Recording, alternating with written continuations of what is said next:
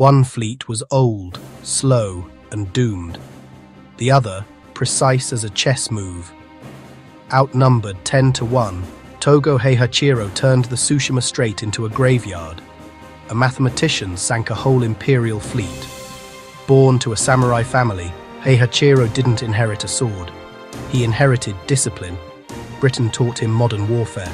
Mathematics taught him how to win it. May 1905. Russia sailed halfway across the world, tired, rusted, waiting to be broken.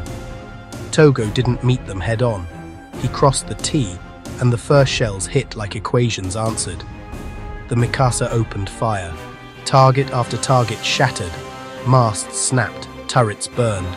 The Tsar's navy tried to turn. Togo didn't let them. Ships burned, crews drowned. The Baltic fleet, gone. Russia's pride sank beneath cold salt water, and history shifted with it. Togo lost only 3 torpedo boats. Russia lost 34 ships. Not luck, geometry, timing, nerves built from cold steel.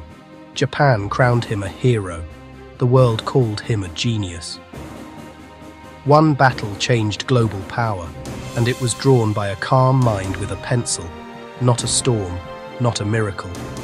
Just mathematics, patience, and a mind unshakable.